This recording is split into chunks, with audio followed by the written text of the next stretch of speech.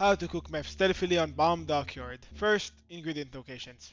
Anywhere on both trains, in this truck here, this entire warehouse on the other side, and under the stairs. If you're lucky, you can find up to 2 bags worth of ingredients.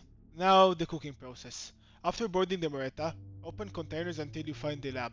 Then cook in this order: muriatic acid, caustic soda, and hydrogen chloride, from the left to the right.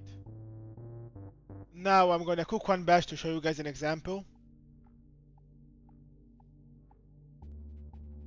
And there we go. Take your meth and get your money. And this is